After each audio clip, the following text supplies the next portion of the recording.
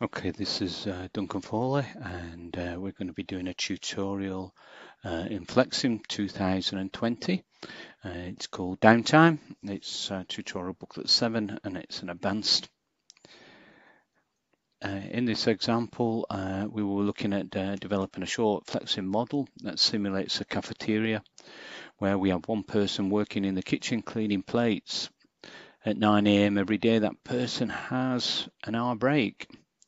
So we need to simulate him moving away from the processor at 9 o'clock and going to a specific point on our in our FlexSim model.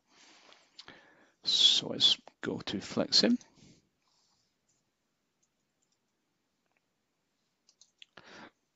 And let's change from seconds to minutes.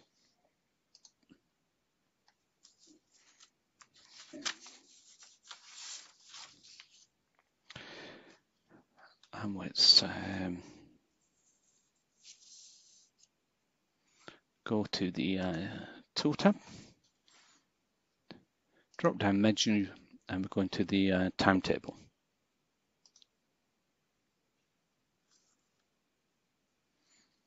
Let's go to the tables. Okay, so we've got the timetable schedule here. We've got the dates and etc. We're going to change it to daily repeat. And we know that we want to schedule a downtime at 9 o'clock.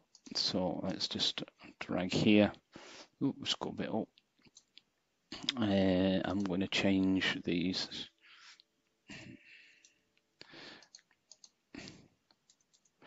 to 9 o'clock all the way to 10 o'clock. It's just quite a good break.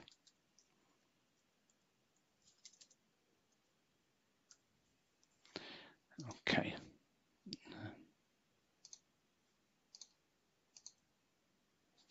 Let's just try that again. There we go. So let's apply that. Now let's go to the functions tab. So we want something to happen. We want to schedule something. So what do we want to schedule? Some downtime. So it's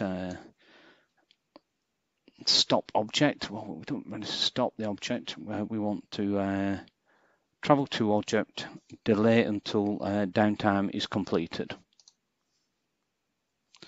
We haven't really done the model yet, so let's just leave it operator 1.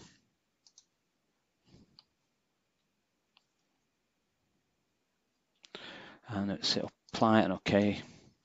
And let's build our model. So it's quite a very basic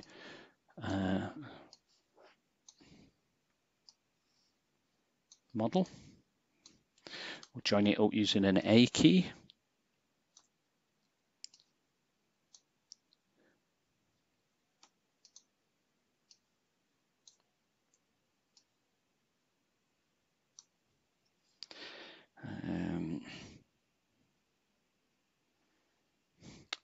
Let's create an object where we can send our operator to.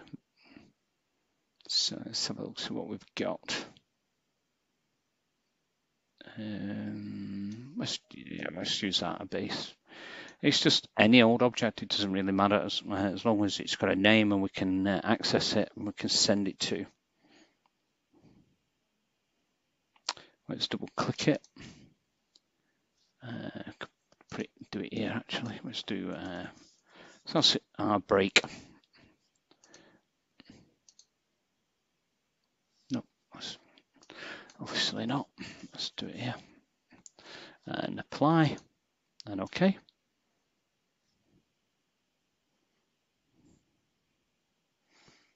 And now we need to bring in an operator.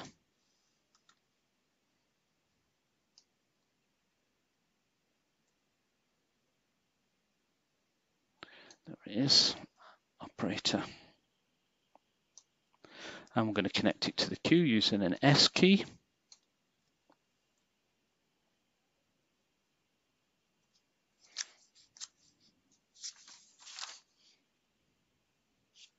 Go back to the toolbox now and go get our timetable.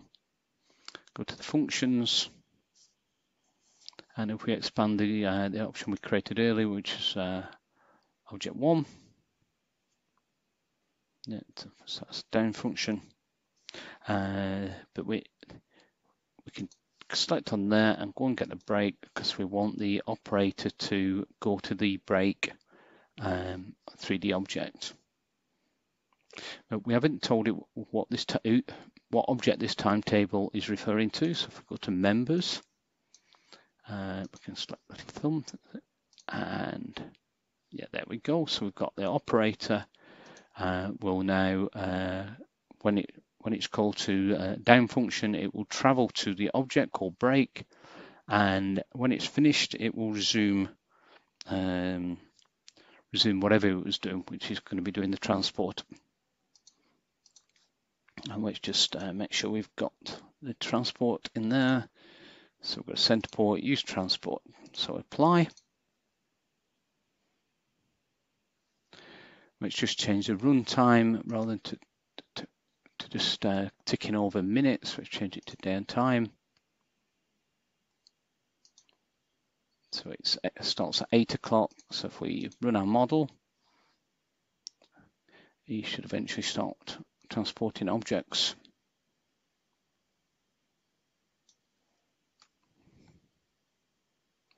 There we go. And there he's gone. So he's done. He's taken the object to the processor, and then when it between 9 and 10, he's walked over to the break room. And when it gets to 10 o'clock, he should go back to the queue and start picking up objects, which he has done. And this should repeat for tomorrow. It's just fast forward it. Poor chap's walking through the night, be absolutely exhausted.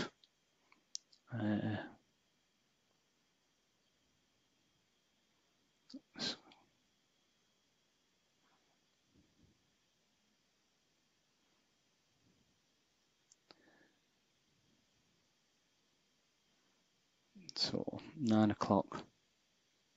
There he goes for his break. And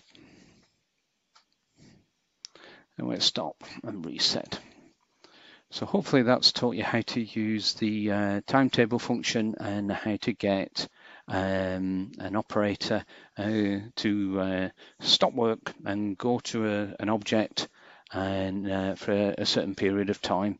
The timetable feature in older versions is slightly different, where I've added to highlight in red. It tends to be a little grey hash thing, and it's a reversal. It presumes that where it's hashy is working, and you have to delete them where it isn't. Okay, I hope that was useful to you all. Thank you very much for listening. Goodbye.